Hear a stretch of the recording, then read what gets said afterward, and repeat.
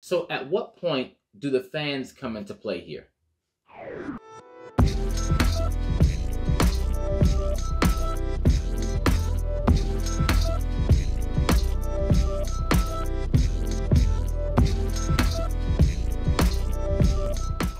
Hey, what's up, nerd fam? It's your boy. Now, I want to talk to you today about a topic that I've covered before, and that's adaptations. Specifically, today we'll be talking about video game to movie adaptations, starting with the very new Halo series. Now, this is all really centered on, I watched a video a couple weeks ago by a guy named Young Ripper. He was talking about a Variety article for which the creator or the showrunner of the Halo series was talking about their creative process when it came to creating the Halo series. And I saw that video and I wanted to make sure I read the actual article myself, because he really just covered a particular part which we'll go over.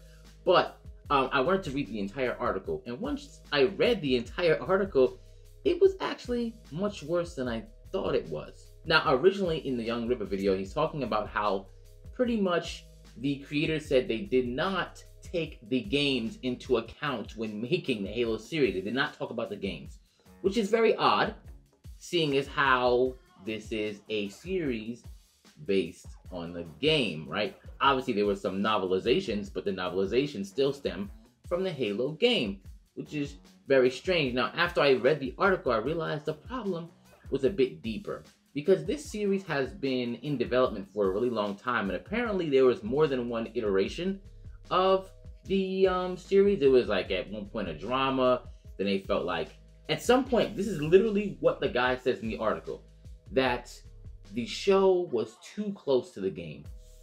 I'm not sure how that's a bad thing, especially because a lot of people seem to like this game. As a matter of fact, they spend a lot of time playing it and a lot of money into it. So you would think a person would want to emulate that kind of success. Something that was pretty alarming to me was that they said they wanted to take the approach of the MCU, which, if you know me, you understand that it's a really bad idea for me, because they play very hard and fast with the source material, and they put their creative license first over what the people who really support these licenses really want, which seems to be the same thing here.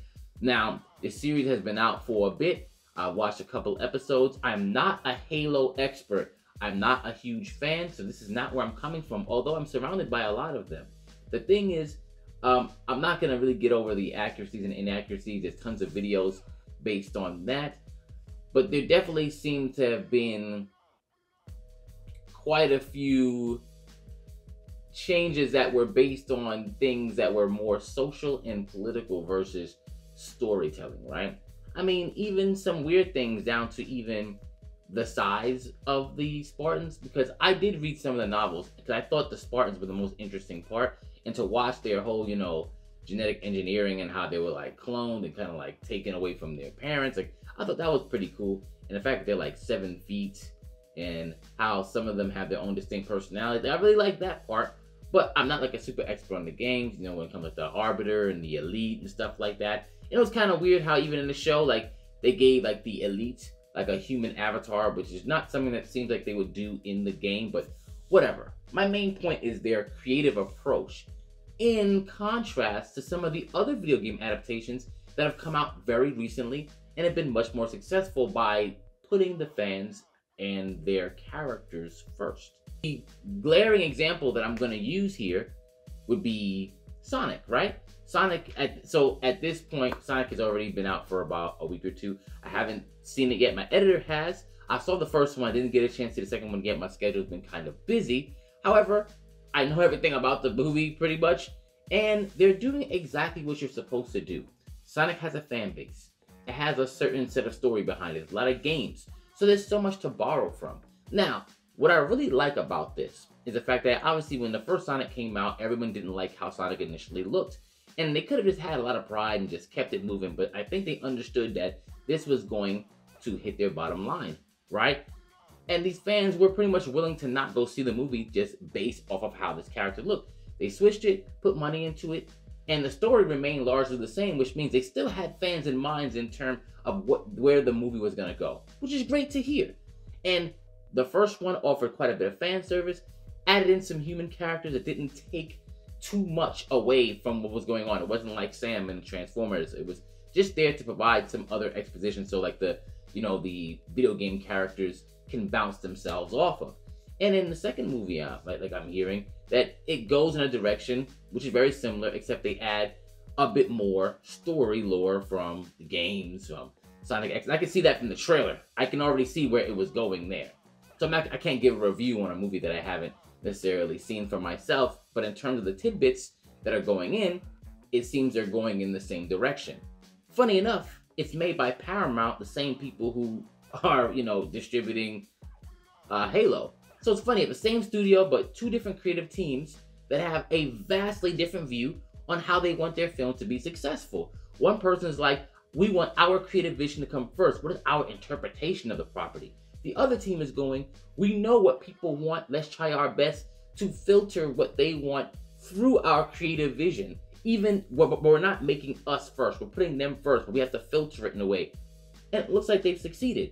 Also, there's one more I can talk about. It was that Arcane series that was on Netflix, which obviously isn't exactly like League of Legends, but they use it to expand characters and actually get people excited about, watching more. Because honestly, I'm not a League of Legends player, but that made me actually excited to see, like, are these characters in the game? Because if these characters are in the game, I might be interested in playing it. That was awesome. And let's just be honest, that movie animation was just, it was really, really good. It impressed me. The storyline was good. Even though it was animated, it was not for kids because people were dying left and right. It was dark and it was easy to understand and digest. Perfect. Now, video game adaptations obviously have been, out of all the adaptations, they've been hit the worst because I think people, for some reason, care the least. I don't know. But it doesn't have to be that way, right? All you have to do is go, what's going on with the property? What do fans like about said property? How do we capitalize on that versus, oh, this is what they want? Well, if I made this story, this is how I see Master Chief, or this is how I see Sonic. I don't understand why that's a thing, but clearly there are varying levels of success, and whether they choose to admit it or not, it's obviously irrelevant because numbers say everything, right? Let me know what you think. I think I'm gonna make a video about why fighting game adaptations haven't been working and which ones would be one of the better ones. Obviously we see what happened with Mortal Kombat recently, which was like another example of what were you thinking, right? But whatever, I don't want to add too much. Let me know what you think about this topic. Do you think that Halo's a great series? Did you see Sonic? If you did see Sonic, tell me how you liked it, because I'm going to release a review as soon as I see that one. Let me know. Until then, enter the nerd.